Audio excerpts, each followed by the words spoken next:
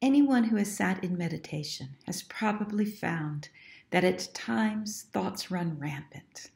Whether you're an experienced meditator or fairly new to meditation practice, you probably already know that it is painful to be engaged with an unruly, distracted mind. Distracting thoughts obstruct the deepening of concentration during meditation, and in ordinary life, some mental habits can lead to agitation, anxiety, worry, insomnia, and depression.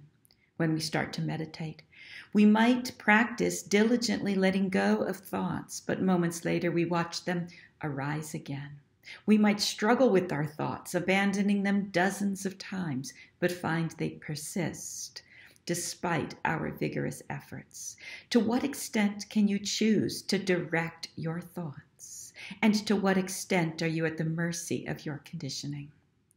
Whether you are motivated to develop deep concentration or you simply want to live with greater inner peace and clarity, it is useful to develop skills for removing distracting thoughts.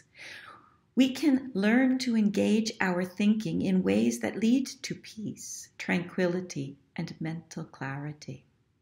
The Buddha tells us that before his enlightenment, he suffered from thoughts connected with sensual desire, with ill will, and with harming.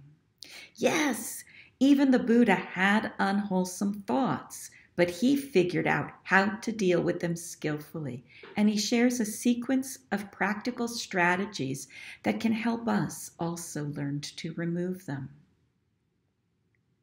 I built this online course around 2 discourses that are found in the middle-length discourses of the Buddha, suttas number 19 and 20.